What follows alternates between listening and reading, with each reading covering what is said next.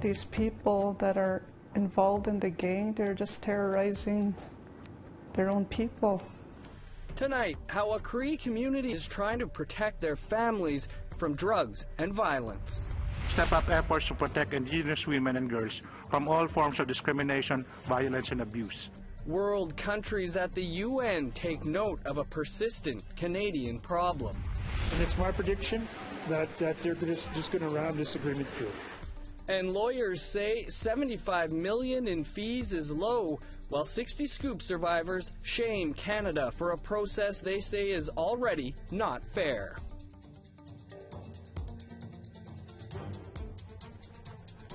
Good evening. Welcome to APTN National News. I'm Dennis Ward.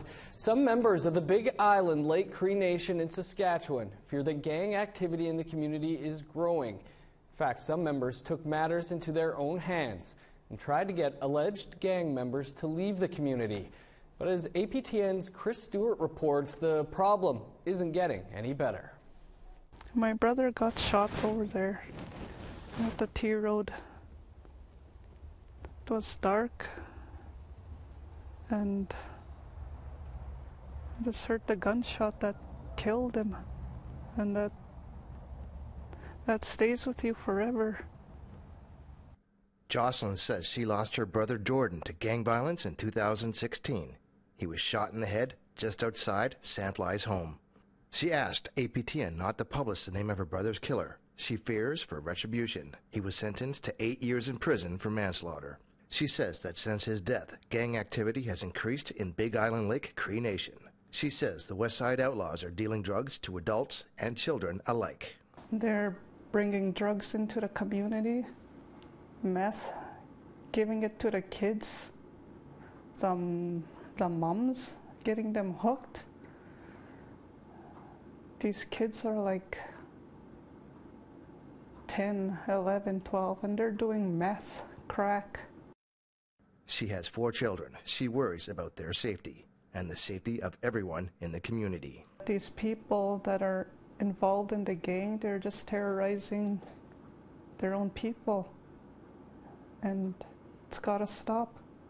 They're hurting their own people, and I don't know why they would want to do that. The community doesn't have a police force, but they do have security guards. But Sandfly says they can only observe. The Saskatchewan RCMP say they are concerned about gang violence across the province. In 2016, 13 of 53 homicides were gang-related, 1 in 4 homicides. RCMP told APTN they have not observed an increase in gang activity on the reserve. Sandfly says some people are afraid to call and report incidents to police. Late last week, after a community member received a broken jaw, a council member and a group of band members took action. I guess they said enough's enough before we lose another person. They went house to house, I don't know if it's every house, but known places where these gang members frequent. They went to those houses, they found a few, they kicked them out of they dropped them off at the outskirts of the reserve and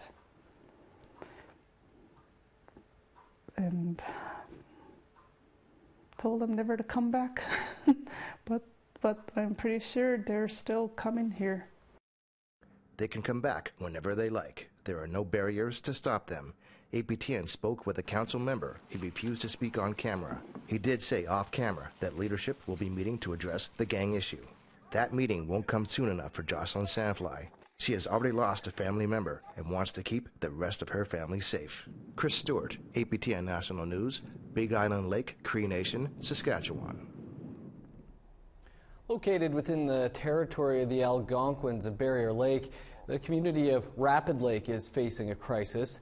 Plagued by social issues, the isolated community 4 hours northwest of Montreal is struggling to get the police services they need.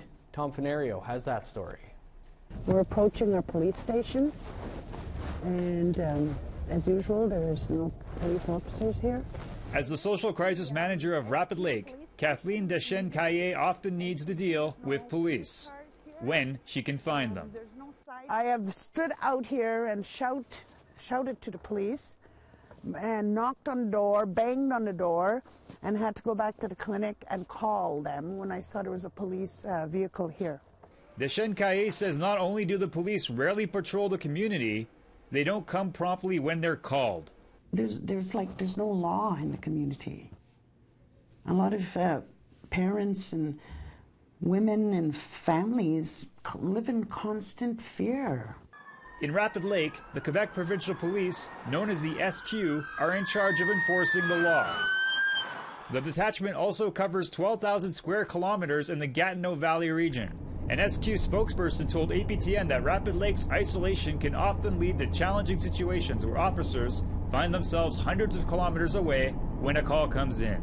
According to this 2014-2015 expense report to the Ministry of Public Security, the SQ were given almost $1.3 million to solely police Rapid Lake's population of around 600, while the same detachment's 2015 bill to the municipality of Maniwaki, with a population of about 4,000, was less than $280,000. APTN News has asked the SQ for more recent numbers, as well as a breakdown of how the money is spent policing Rapid Lake. They were not able to provide that before deadline. Meanwhile, Kaye Deshen says Rapid Lake is struggling without a constant police presence. She says the clinic she works at occasionally becomes the only safe place to go. Often the women will run to the clinic here and lock themselves in here. We've had incidents where we've locked the doors of the person with the violent behavior is out there somewhere. Chief Casey Ratt says the ideal solution doesn't necessarily involve more SQ. They're mostly on the highway, and there's nothing we can do there because it's not our, it's the province's police, not ours. So, rather, Ratt would like to see a return of their own police force. I mean, I've been trying to get my policing back for a while now. In terms of when I first started in 2012. I was told that, go see the SQ, go see the province. The province says go see the feds, so. But in order for that to happen, the Algonquins of Barrier Lake need to get out of third-party management. They're currently going through mediation with the federal government to regain control over their finances. They have an important meeting in August, which could see an end to 12 years of third-party management. This whole area here, we had a feast one time. I believe it was from this yellow, from this house all the way to the last house on this street. Deshen Kaye feels these displays of community are becoming more rare in Rapid Lake. For the sake of the youth here, she hopes it can return, along with a consistent police presence. Tom Fenario, APTN National News, Rapid Lake, Quebec. Hearings on the proposed Sixties Scoop settlement continued into its second and final day in Saskatoon on Friday. A federal judge heard from lawyers included in the agreement in principle and lawyers opposing the settlement. While survivors got the chance to speak on Thursday, many were disappointed with the process as a whole. Here's Brittany Hobson from Saskatoon. Approximately 30 survivors got to voice their objections on Thursday during a hearing for the proposed 60 Scoop settlement. 2 days were allotted for the hearings, but survivors found out on Thursday they weren't going to be able to speak on Friday. It was supposed to be 2 days, and then we were told yesterday that it's only 1 day, and today they're hearing arguments around the $75 million fees around the lawyers. So today it's for the lawyers to present their objections around the fees, but survivors, this is not a day for survivors. Colleen Rajat drove from Winnipeg to voice her objections, but was disappointed to learn survivors were given a time limit to speak. This is our first opportunity to appear in a courtroom setting where a judge is presiding over the objections, and you would think that he would want to know a little bit about our story. Survivors were told they had 3 minutes to voice their objections.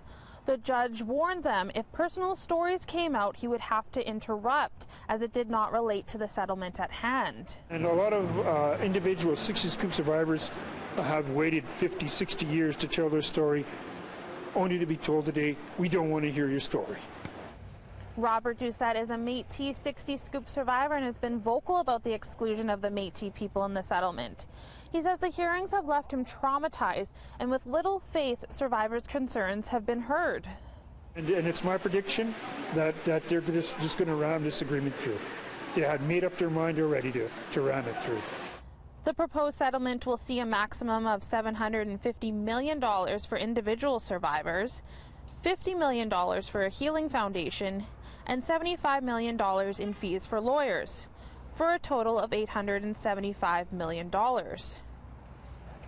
On Friday, one of the 4 law firms included in the agreement argued $75 million is reasonable because it amounts to 10% of the final settlement, while in other class action lawsuits, lawyers have received up to 30%.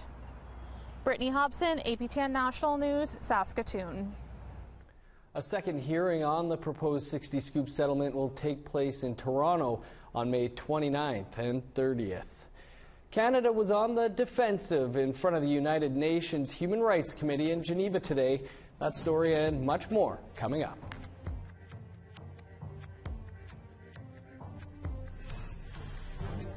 Here's a look at Saturday's weather forecast. Starting on the East Coast, sunny and 14 in Fredericton, 7 in St. John's, -2 in Nain, Kuujjuaq, and La Grande.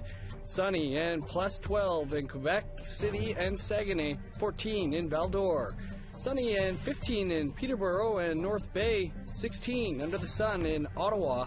Sunny high of 16 in Sudbury, Timmins, Kapuskasing, and Sioux Lookout.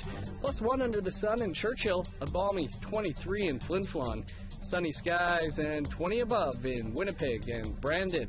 Over in Saskatchewan, 19 in Estevan, Regina, and Yorkton. Even warmer in the north, 23 in Meadow Lake and Buffalo Narrows.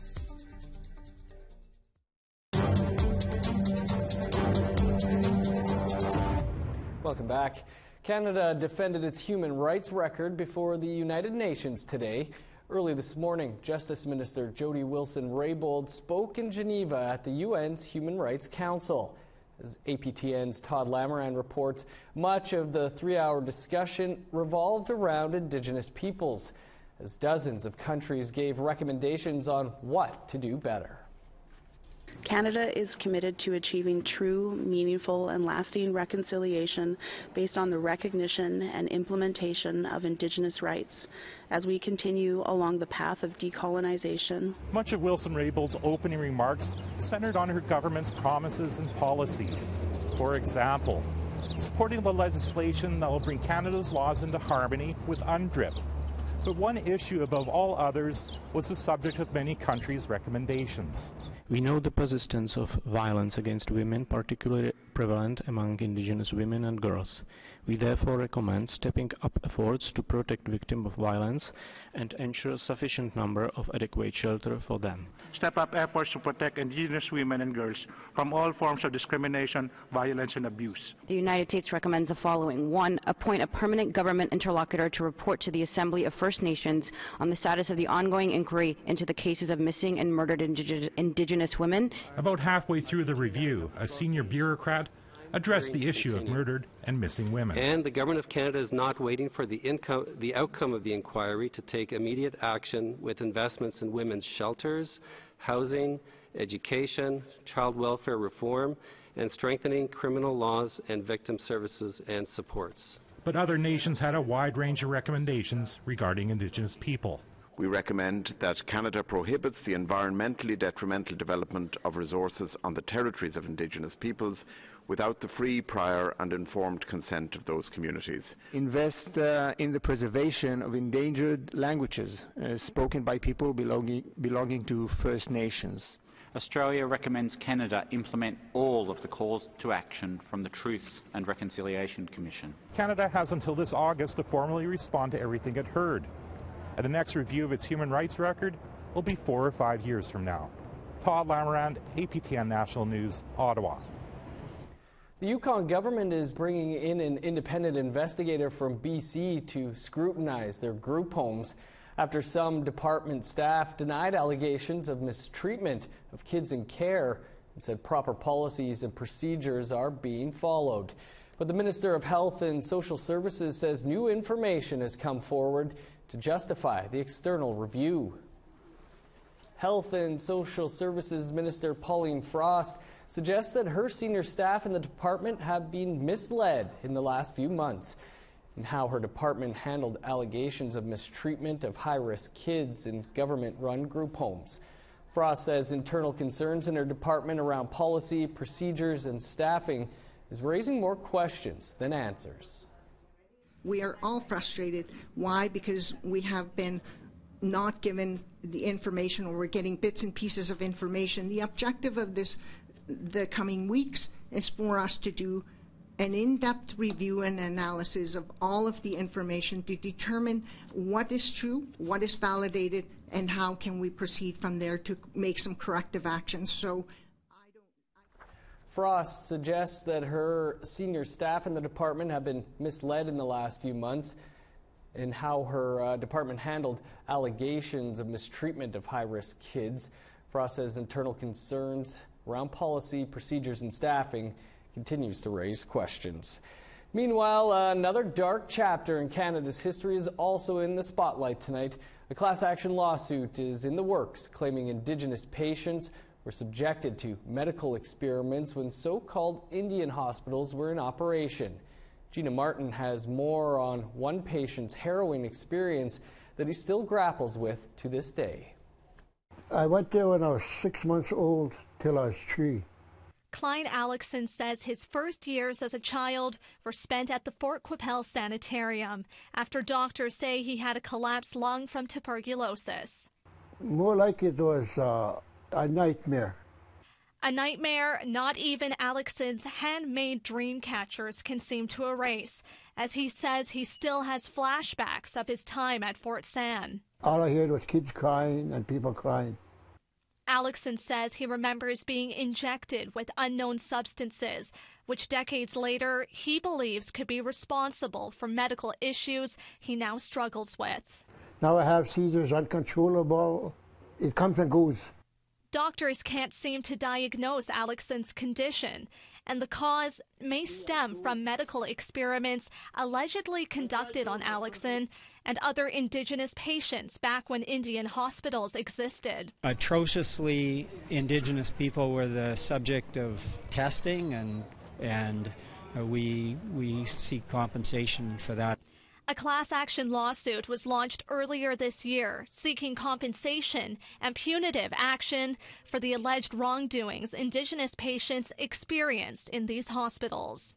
The federal government told CTV News in a statement, the abuse of children is tragic and unacceptable. The allegations that have been outlined in media articles on this issue are very troubling. The government takes issues and allegations of this type very seriously.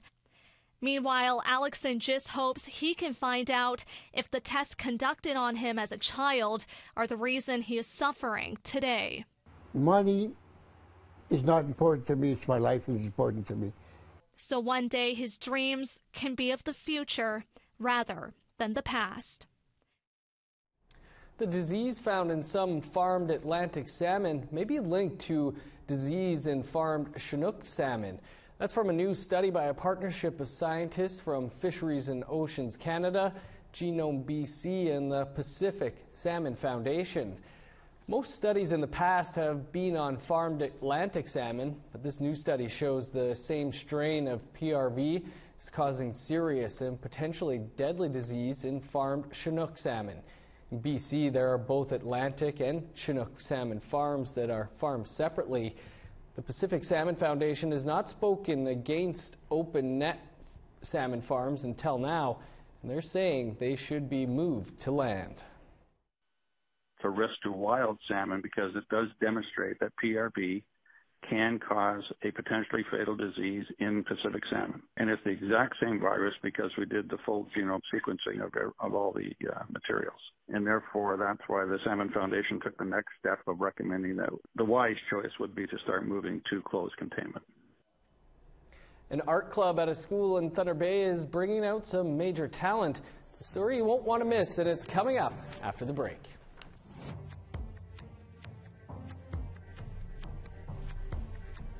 Here's the rest of Saturday's weather outlook, starting in sunny, warm northern Alberta, 24 in Fort McMurray, 20 under the sun in Medicine Hat, Calgary, and Red Deer. Beautiful day on the west coast, 22 in Victoria, 24 in Campbell River, 24 under the sun in Fort St. John, sunny skies, and 23 in Fort Nelson. Cooler in the Yukon, rain and 12 in Mayo, 8 in Rock River. In NWT, 16 in Trout Lake, Wrigley, and Yellowknife. -6 in Sax Harbor, +4 and snow in Inuvik. Over to Nunavut, -4 in Arviat and Baker Lake, -10 in Repulse Bay, snow and 7 below in Iqaluit, -11 in Igloolik.